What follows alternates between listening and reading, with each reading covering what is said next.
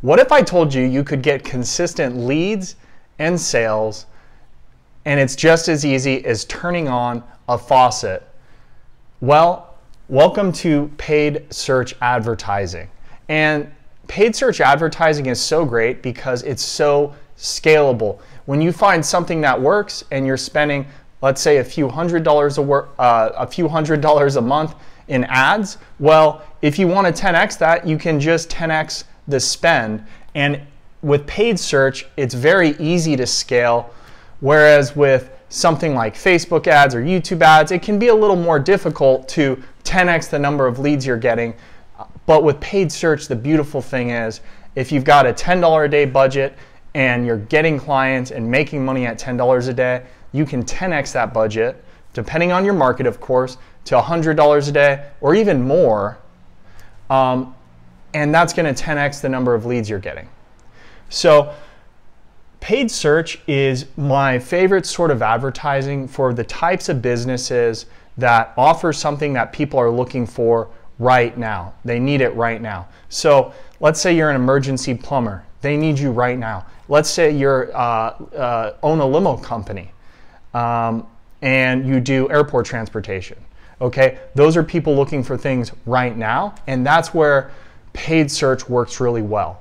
Now, let's say you're a limo company that does wine tours. Well, paid search works well for that too, but you could also use something like Facebook ads, because what if the person hasn't had the idea yet of doing a wine tour?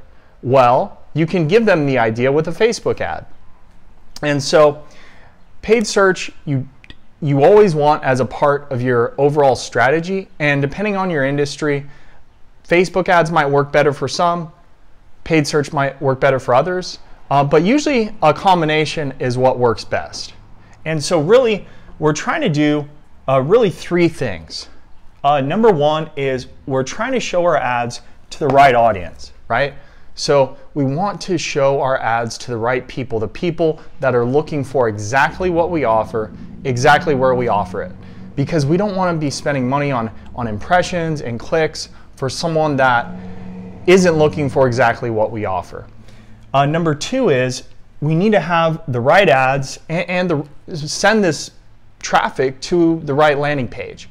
And by right ads, I mean you're trying to disqualify. And that's really what you want to do in your ad copy. You want to call out and list some benefits of why should your ideal prospects want to work with you. A great way to do this is to go on to Yelp, look at reviews, and you can actually see what people are saying about a particular company, what they like, what they dislike. And so find the things that they don't like and find the things that they like and use that for inspiration in your ads. And you can do the same thing with your landing pages. Now, it's very important that when someone clicks on your ad and they go to the landing page, those things should match. And it should really match what they're searching for, right? Because if someone searches for, let's say you're a limo company and they search for a party bus rental, right? And your ad talks about that, but they go to your landing page, and your landing page is just the homepage of your site, and you've got every potential service you offer on there, which might include party buses, but that's not the main focus of the page. You're not going to convert as well as if you send them to a page that's just about party bus rentals, right? And so it's very important that our ads and our landing pages match what the person was searching for and who they are. And then finally, and this is actually, these two are, I should say, relatively easy to get right, especially if you're working with the right agency. This is where I've seen the most problems with most small businesses. And I don't care if you're in home services, I don't care if you're a home inspector or you're a roofing company. For most smaller businesses, the reason why they never get to 7 figures is even if they figure out the leads, they never figure out how to convert those leads and how to convert them at scale. And so what I mean by that is this. So let's say you're a limo company and you get a lead for someone looking to rent a stretch limo or a limo sprinter for a few hours on a Friday night. So they request a quote on your website, right? You've got let's say a one-step form or a live chat. So they request a quote and you take 30 minutes to send them their quote, and you send them a quote via email. And that's it. I guarantee you, you're not going to close very many jobs if that's what you're doing.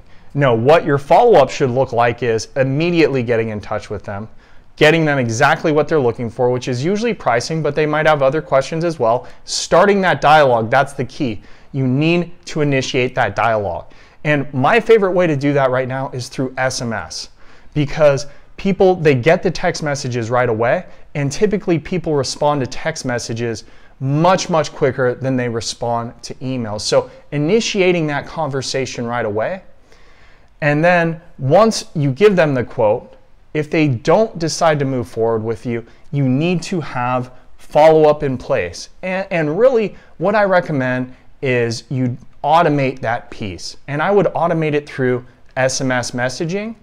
That way you do your quote, they don't move forward, you can just forget all about it. You don't have to think about, oh, I've got these 5 follow-ups I have to do later in the day. No, you want to get that off your plate and you want to have that automated.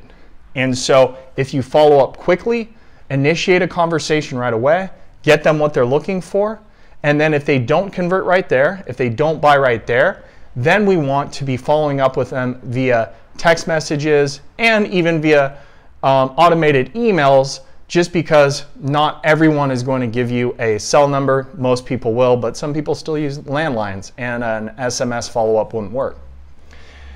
Now, this is the piece that I would say 90–95% of small businesses leave out. So you just spent all this money getting someone to your website or your landing page, and you're not retargeting them on Facebook, on the Google Display Network, on YouTube, on Gmail, on Pinterest, on LinkedIn. You can retarget them everywhere they go. And if you're paying the money to get them to your site in the first place, you need to be retargeting them, because it's like 1/10 of the cost or less to follow them around with your ads.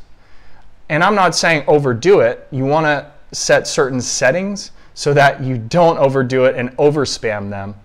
But you do want them to see you everywhere, especially in the beginning, because for most of you, your customer is going to make a decision right away. If you are a limo company that focuses on airport transportation, typically that person's going to make a decision in a few hours. Now, if you focus on weddings, it might take longer, right? So you might want to retarget for a couple weeks. So depending on your business and your sales cycle, some need to be more aggressive than others. But everyone should be doing it, whether they convert and call you and get a quote or they don't convert. We want to be retargeting everyone. And it's even better if they convert, you give them a quote, and not only are they going to get that automated text follow-up from you, but they're also going to see your business everywhere they go online, so they can't forget about you. And that's the way you stay top of mind with everyone in your market. So I hope you guys enjoyed this video. No matter what sort of small business you run, give paid search advertising a shot. When done right, it can just throw fuel on the fire and get you to 7 figures. But remember, it's not just about getting the leads. It's about making sure you're following up right away, giving them a quote, then following up after the quote, and then make sure you're retargeting them every single place you can.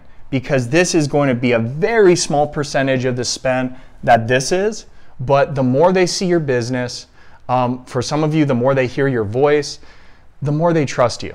And so really, retargeting is the name of the game. Automating your follow-up via SMS is the name of the game. And paid search advertising can really explode your business. Thank you guys so much for watching this video about paid search basics. If you could, please subscribe to the channel, and I'm going to put up some videos right here I'd love for you to check out some other videos on the channel. I hope you guys have a great rest of your day. Give the video a like and let me know, are you doing paid search ads for your company? And if not, why not? Thanks, guys.